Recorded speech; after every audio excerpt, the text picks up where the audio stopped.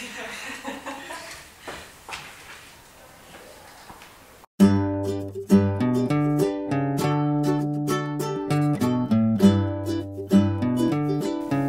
I did the kind of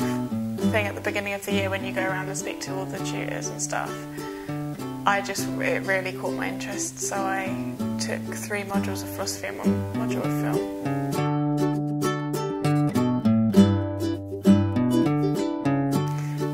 It's good, it's really interesting, because writing a philosophy essay is quite different from writing an essay for another subject, so you kind of have to get your head around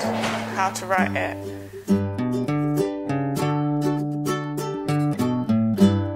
Yeah, well, I'd like to go into documentary filmmaking, which